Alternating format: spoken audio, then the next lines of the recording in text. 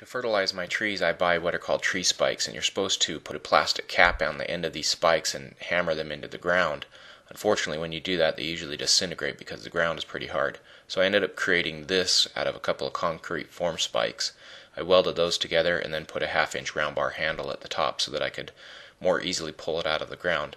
Now originally when I used to hammer these into the ground, I used to hammer it in and pull it straight out and try to put the spike in, and it was kind of a tight fit. So I modified the way I did it. I hammer this into the ground and then I loosen it up a little bit, but then I rotate it 180 degrees. By rotating it, it allows a lot more room for that tree stake, and it goes in the ground quite nicely.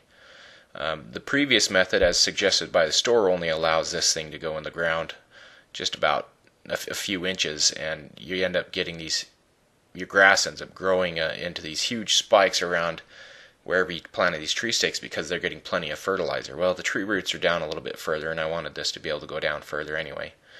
I mean, I know this is a very simple method, simple tool, but and I'm surprised that the store actually doesn't sell them, but I thought others might be able to get use out of this for those that try to, put in tree stakes and have the same problems that I was doing. Now, most of my trees I don't need to fertilize after a little bit older, but the soil in Utah is a little bit rough, so I have to do this a little bit to give trees a good start. Anyway, I hope you found it useful. Thanks for watching.